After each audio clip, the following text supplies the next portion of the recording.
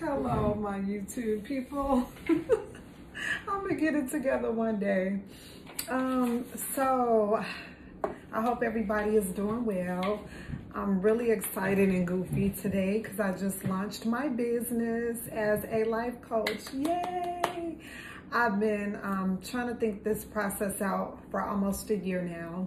And so I am ready to go. I'm ready to assist one-on-one now. So I'm pretty excited about that. I will continue to do my YouTube videos for informational purposes and to give, you know, knowledge, free knowledge to people who everybody is not able to pay a fee for services, and I understand that. So I will continue to, you know, bring to you educational knowledge as well as personal to my YouTube channel. So for those of you who do not know me, I do have my master's degree in social work. So I know quite a bit. I learned so much throughout that program. I've learned about, you know, how to deal with people who may be struggling with addictions, people that may be struggling with life's problems, relationships, people who are domestic violence situations, especially domestic violence, because not only am I educated about that, but I also have personal experience, and I love to share how I healed from not only being in domestic violence relationships, but how not to go back and how to truly love myself. So that is my kind of like my expertise there. And I've also helped families who experience grief. And I also am very good with helping with resources for people that may be looking for a home and things of that sort. But anyway, I don't want to hold you up with all this. Just a little background about myself. So for those of you who don't know, I am K Passion.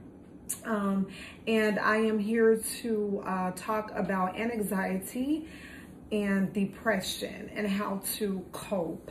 So when I am on TikTok, TikTok for whatever reason does not like to push out things like this. So when I'm in my lives, I get a lot of people that come in, oh, I'm so depressed. Oh, I'm so sad. Oh, I have an anxiety. And me being an empath and, you know, always wanting to help others, I always stop my whole life. It doesn't matter if I'm partying. It doesn't matter what I'm doing. I tend to stop the whole life to help others. So this is what this platform is for. So now I can direct people. Hey, I have a video just for you. So for those of you who deal with anxiety and depression, I myself had dealt with depression for many years. I did not know why. I did not know the root cause of my depression. I just knew that I was in a really dark place for years. And it was so bad. There was one point where I wouldn't even